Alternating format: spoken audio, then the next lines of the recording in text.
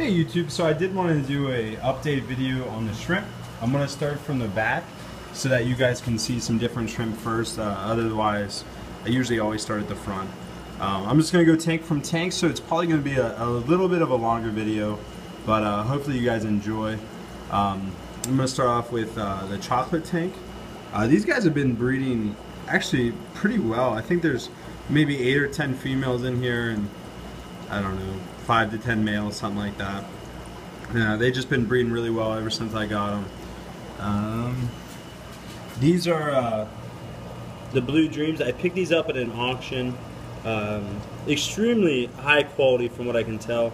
You really never know until you get a month or two in. A lot of people feed them color enhancing flakes and other color enhancing food, and so they could just have a fake color. Although I've had them for about a month. I got a great deal on them, as I talked about in the last video, and they've been breeding really well. And I'm excited to see how the offspring turn out. These are some royal blue calls. They have actually colored up a lot since I put them in this tank. They used to just be striped, and as you can see, some of them actually went back to being royal blue, although they still have the stripes, so I don't like keeping them in the colony. You want to get your percentage as high as possible when you're talking about offspring of the royal blue. And a lot of people think royal blues breed true, but that is not at all the case. I had a situation not too long ago where a customer was a little upset because they thought that royal blues breed true, and then they got offspring, and some of them were black tigers with orange eyes, and some of them were black tigers or blue tigers with orange eyes, and needless to say, they were led to believe that they breed true, so they definitely don't. But anyway, moving on. This is the blue pearl tank. Again, I got these at an auction. I got them really cheap, and there was a lot of big females in there, so I figured, you know, might as well pick them up. They're pretty clear, especially because they're on the white substrate, so they kind of bleach out their color. But if I can get them breeding, that's all that really matters to me, and then I can move them from a light substrate to a dark substrate after that. These are the snowballs. As you can see, there's a big old buried female. They've been doing pretty well. No complaints. Again, you really can't tell how well they're doing because it's on white substrate. But again, that reduces the stress on them because they're not trying to blend into the black substrate. And overall, I've seen that these guys do a lot better on white substrate, but you can't see them, so it's specifically just for breeding purposes. They're constantly producing babies, although I never really see too many babies, but I'll tell in the next couple of months or so. These are the chocolates. Again, more chocolates. These guys actually have a ton of babies in here. If I can zoom in, you can probably see one. I don't know, I can't. Oh, there's one right there. And they're just doing really well. I'm really happy with that tank. This is a mixture of Blue Dreams and Carbon Release. And just kind of seeing where this line will go. As you can see, a lot of them are really black, a really dark color. More of a blue, but you really can't tell in the video. These guys have been breeding pretty well. I haven't seen too many babies, but I've seen 15 buried females at a time. There's a big buried one right in front of us. And so they're doing exceptionally well. Come around the corner, I got some yellows in. These guys are really pretty. They've been doing well. I've seen one buried female. Not sure if the babies have survived. The tank's a 40 gallon, so very rarely will you actually see the babies until they get bigger. There looks like there's a baby there, but I don't know if that one came in as a baby and just grew up. So it's hard telling. Some more yellows. These are some lower quality ones that I got from a fellow hobbyist. I mean, they've colored up a little bit, but you know, not the best quality. So maybe I'll try a couple generations, see if I can cull them and get the coloration better. If not, then I'll probably just abandon them or use them as just low grade. These are the orange lilies, or not orange lilies. They're just orange pumpkins. That one doesn't look too orange, but we'll see what happens. Again, there's not too many in here, just a lot younger ones. We'll just kind of seeing how they grow up. These ones are, which you actually can't see any. There's one that you might be able to see. They're green jade calls, I do believe. A lot of them are blue. They always stay in the moss. For whatever reason, they never come out of the moss. They don't even come out to eat. And so I don't know how they're still alive, but what they do. Orange Rillies are, sorry, I keep saying orange Rilly. I must really like orange Rillies. These are red Rillies. They've been breeding pretty well. The tank's really dirty, but you know, I actually like that because then the babies have a place to eat, and it's just overall health of the tank. And so so I'll take it. This is the call tank or the quarantine tank. These guys are always doing good. I mean, they breed amongst themselves, and it's interesting to see the colorations they produce. A couple fish in there that probably pick off the young. But again, it's just simply a call and quarantine tank, so not too concerned about it. More red Rillies. Here's some really nice ones up here. They have been breeding. You can see there was a baby that just swam across the screen right there. There's a baby on the screen right there. And so they're doing really well. Orange pumpkins. You get some really diverse colors in here, which I really like. And these guys are always doing well. You can see there's a couple big buried mamas. There's one. And they're constantly breeding, so really excited to kind of separate this tank and start some more tanks with the offspring from there. These are black diamond calls. They're just a form of a chocolate shrimp, and so so these guys are actually doing really well. I mean, I'm really pleased with it. He provided a ton of big females, so I was excited about that. Down here, I got tiger shrimp and cherry shrimp together. I really don't look at this tank too often. I mean, I can see some movement. There's a baby flying across the screen, and so apparently it's doing well. It's just one of those tanks that you can just kind of set it up and forget about it, and in a couple months see what happens. I continuously just feed it and go from there. Here's this tank. This is these are sold to me as as blue Rillies, but honestly I don't know what they are. I mean, they're doing well. They almost just look like red Rillies now, and so that might be what they are. I'm just kind of letting them breed, see what happens in a couple generations, see if they're anything worth keeping around, or if I need the space I can get rid of them. And then here's another tank of them. I mean, as you can see, they're breeding and they're doing well. But again, I just, you know, they might be blue Rillies, they might not be. I don't really know. I haven't done enough research to really figure out what they are. Orange Rilly tank, or again, orange Rillies. I keep saying that. These are just orange sakuras. Some nice ones in there. They got the Colombian ramhorn snails in there, and this tank's doing pretty good. No complaints. L144s, blue-eyed plecos, not a shrimp, so I'll skip it. Another blue dream tank. This is probably my best blue dream tank, just because they're consistent. I mean, you just can't beat that blue color. And again, this is a video, so you know it's not enhanced all. That's really what it looks like.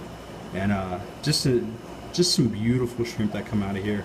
And you can see there's some babies on the glass, so it's doing really well.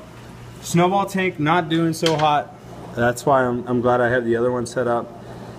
They're just having a hard time. I don't know what it is. I don't know why my parameters can't keep snowballs healthy, but just for whatever reason, I just can't do it. And so I keep trying different parameters, keep trying different things, but they are breeding, but once they breed once or twice, they die. And it sucks, but you know, I'm constantly working on it and trying to figure it out. And then hopefully I'll get a steady strain of them, and they'll start doing good, and I can start selling them to you guys and spread them around the hobby. These are just yellow Neos. Some nice ones, some not so nice ones.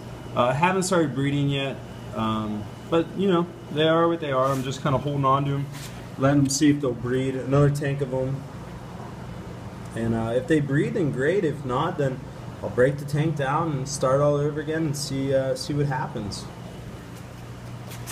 Red Tigers, they're doing great. I mean, I have no complaints at all with this tank. I got them when they were a little bit older, and then I've had them for probably about 6 months now. And they've had one batch of babies. They're all saddled up, and so hopefully they'll get another batch going soon. but there's probably 100 babies in here or so. So that's exciting. Makes me happy. Tangerines, they didn't do good on their first round of being buried, and so I'm hoping they're more used to their parameters now, and I'll get some successful burieds out of them and some babies. And I mean, they're really nice. They're pretty shrimp. I'm just hoping that they start breeding for me. Orange-eyed blue tigers, again, not the best quality. As you can see, there's some not so pretty ones, and there's some pretty ones, and so I'm just hoping these guys start breeding. There was one buried female. I haven't seen babies yet. I'm kind of looking around the tank now as I talk, and still don't see any. But you know, hopefully sooner or later they will start breeding really well for me. These are black tigers, orange-eyed. Pretty angry, mean little suckers. Shrimp fights. These guys are doing well. They're breeding, and they're aggressive, as you can see, constantly fighting. And you can see there's a couple babies around them, and so they're breeding well. And there's a couple buried. Those two fighting are two big females, so they're probably buried now and just being aggressive. Kind of cool. So I like this tank. It's just a matter of time until it populates. These are Cardina Babolti. Again, an unclassified. Again, there's a blue dream in there, but unclassified species. Really, we really don't know too much about them. But they're kind of ugly, to be honest. But you know, I keep them and breed them, and it's just another species that I enjoy having. And so it's always cool just to see what comes of them. This is my high grade cherry shrimp tank. I don't call them fire reds, and I don't call them all the Sakuras and stuff like that, just because there's such a it's really dark. Let's see if I can get it later. Oh well. But really, it's just like you really don't know what you have until they're older. But those ones have been breeding really well, and the babies have been nice and red. So I just call them high grade cherries and sell them accordingly. And then this is a blue velvet tank. Whenever you put blue velvets on white substrate, I've seen that they either turn a green color, like this one right here, or they just stay their nice blue color. So it's a good way to call out the bad ones and keep the good ones. And as you can see, there's some buried ones in there. And as far as I know, this could be where the green jades came from. You don't really.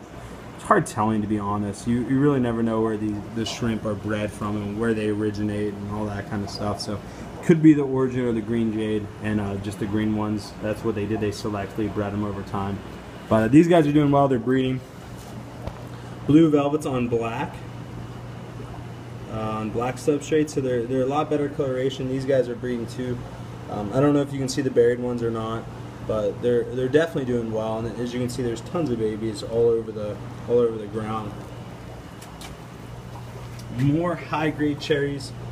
This is from a good colony, and these guys again are breeding really well. And so I'm excited to start offering these this winter. Finally, my orange really tank. This is my biggest success tank, and the reason why is all the adults died on me. They slowly died away. As you can see, I put a red X on it, which means I was going to reset this tank and tear it down. And the adults ended up dying off, and I went to go tear it down like a month after they all died off, and there was babies everywhere. So I'm like, holy smokes! And then as you can see, the babies grew up, and now they're breeding, and now there's babies all over the glass, and that's a baby right there, but it's too hard to focus. And so it's going really well. Some more fire reds or red cherry shrimp. I don't really know the grade of these ones yet. There's some really nice ones in there, but I don't know what the babies will be produced as. And here's a better idea of the reds. I mean, there's just some really nice ones. But again, they're all breeding well and doing fine. It's just getting them to have them babies and have the babies grow up and be able to stock them and have a website to sell them and stuff like that. Tangerine tigers doing good. This is some more orange willies, and then some super tigers. The super tigers are doing well. They bred once for me, and then I got maybe 10 or 15 babies out of them, and then now they're bigger and it's hopefully going to breed again soon. You can see there's a huge female, and so I'm excited to finally get USA bred super tigers, because they're such a hard species to find right now, and it would be good to have them here in the US. And these are just regular tiger shrimp. You definitely will not be able to see in this tank. It's really hard to see. It's got the algae all over the glass. But they are doing well. Had some problems with that tank, but I feel like I've overcome them. And now I can start breeding them. This is another carbon really / blue dream tank. Don't really know. But they're really blue, they're nice, and they're breeding really well. And so I guess that's a positive. Super Princess Bee tank. Again, I'm pretty positive I'm the only person in the U.S. breeding these right now. It just babies all over the place. I'm getting ready to set up another tank for these guys. I'll actually show it to you here in a bit. And it is set up, it's just getting it ready. And so I'm excited to start really breeding these guys a lot. Pure red line. Again, a lot of people get confused. What is a pure red line? They think it's just a high quality crystal red shrimp. But the truth is, it's a crystal red shrimp that was never bred with snow whites to bring out the white coloration. And so usually they're higher quality, but there are entry level ones that are cheaper. And there's some in here that are clear. Well, they're not clear, but they're a lower quality. And so so they're just an entry level pure red line. It's a good shrimp to start with if you're wanting to get into pure red line. It's fairly inexpensive considering how much pure red line costs. And so as you can see, these guys are doing excellent. There's shrimp all over the place. You got the red tigers. I got these guys in a low pH and they do not like it. And so, I mean, you can see a couple babies. I'm counting 3, 4 babies and a couple females, a couple males, a couple adult shrimp. They prefer neutral pH, 7 pH. And I put them in there because I didn't know if they would do well or not. And it was just kind of an experiment, but they have low survival rate at that pH. This is another orange willy tank. It's actually an orange willy tank. I'm not misspeaking this time. And I don't really know how they're doing. I mean, they have babies, but I never see buried females, but I always see babies. And so, so it's just one of those tanks. I just set it and forget about it. These are Aurora Blues, probably the one shrimp that I'm most excited for right now. These guys are a wild shrimp from southern China, and I actually have 2 buried females in here. Let me see if I can see them. No, but there are 2 nice buried females in here, and they've been doing really good. I'm really excited about it. I'm excited to start offering these to you guys, because again, this is a fairly hard to find shrimp, and they're pretty expensive. Like I bought 30 of them, and I had a wholesale pricing, so I got a good deal on them. But when they came in, I lost, out of the 30, I think I lost 17. Like 12 were dead on arrival, and then 8 of them died over time. And so I got no reimbursement. That's one of those things with doing wholesale, is they will not reimburse, depending on who you go through. So that was no fun, but you know, it is what it is. Now they're breeding, so hopefully I'll get enough babies to compensate the fact that I lost so many. Crystal red tank. Crystal reds, I do so well with them. They just love my water for whatever reason. You can see here's another one down here, and there's just crystal reds everywhere. Everywhere. Like, I'm not gonna lie, probably in this tank I would say there's at least 500, if not more, and then probably another 300 or 400 in here, and then I got one more tank over here that we'll get to. This is my Michelin tank, Michelin, whatever you guys want to call it. I don't know if there's a proper pronunciation. I call them Michelins, and they're doing well. They're breeding. There's a couple buried females in here. There's some Bloody Marys right there. There's another one, and this tank's just one of those ones again that I set it up and I forgot about it and just kind of let it go and see what happens. These are the Malala shrimp, and they're just blue. They're a lot bigger than blue velvets, and a lot bigger than other blue pearls and stuff like that. They have real nice coloration on the dark substrate. I'm sure if you put them on white substrate, like white sand or something like that, they would clear out. So I'd definitely keep these on a black substrate. But they breed really well. They're constantly buried. They're constantly saddled. They're a good species to have. They're part of the Babolti family, and so they're unidentified. They don't really know too much about them, but you know, it's one of those things that I'm blessed to have them. I got them from a good guy that is local, and he's had them for a long time. Hasn't had too much success with them, but enough, and that's how I got them from him. And so I'm really excited to have those, and eventually, again, offer those to you. This is the tank I'm setting up for the Super Princess bees. I'm going to stock this up. I had leeches in here before that I got from some plants, and now I learned that you got to do a peroxide dip, and I won't make that mistake again. So now this is finally set up, it's going, and soon to be for Super Princess bees. Blue Dream tank. Again, wow, this is a long video, 21 minutes. Hopefully you guys are still watching. But if you're still watching, leave me a comment down below, because I want to know if you guys appreciate these long videos. This is the Royal Blue tank. As you can see, I'm very transparent when I sell shrimp. I'll tell you guys whether I'm having success with them, whether they're having high rates of offspring that are good looking. As you can see, this is my Royal Blue tank. I haven't called it in 3 or 4 months, and pretty much every single one is dark. And so it kind of makes me sad when people mess with me and they're like, why? I had a 50-50 call rating. And it's just like, you know, well, I'm sorry, you know, you just got really unlucky. I don't call that much. I do call. I don't want you guys to think I don't. I call probably 20%, something like that. So they definitely don't breed true. So I just want to make that disclaimer that it's truth. This is one of my progress tanks.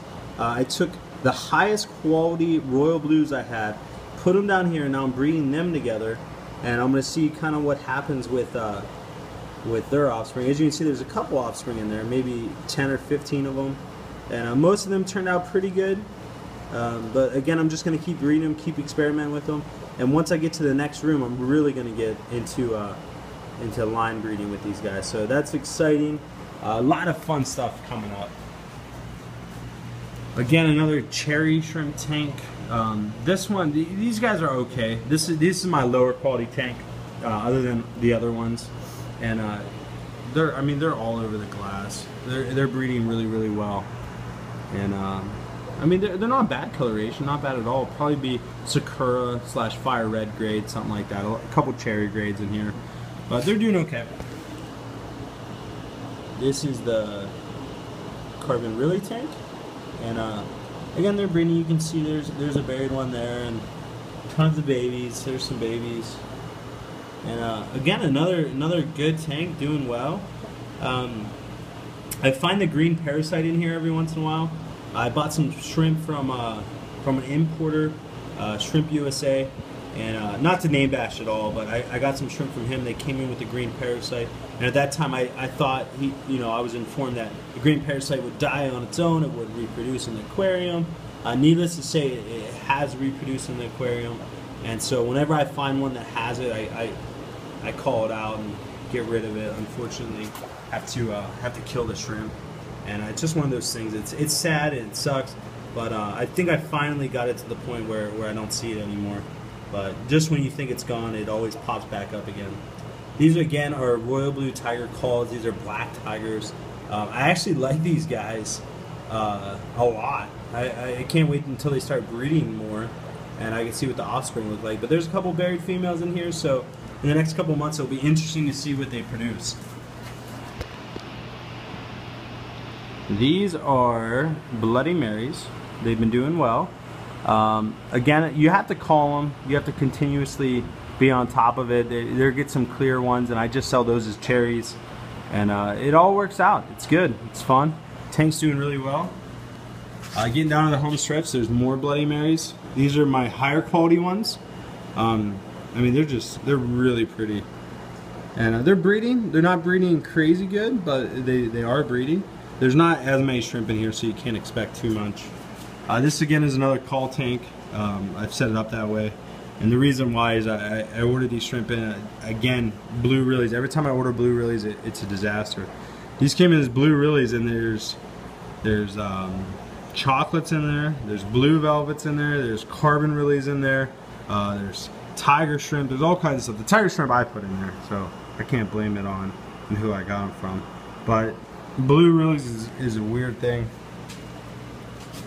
These are low grade Blue Dream. I bought them as high grade Blue Dream, but after about 3 months they lost all their color, and this is the result of what you see right now. And so again, be careful when buying Blue Dreams.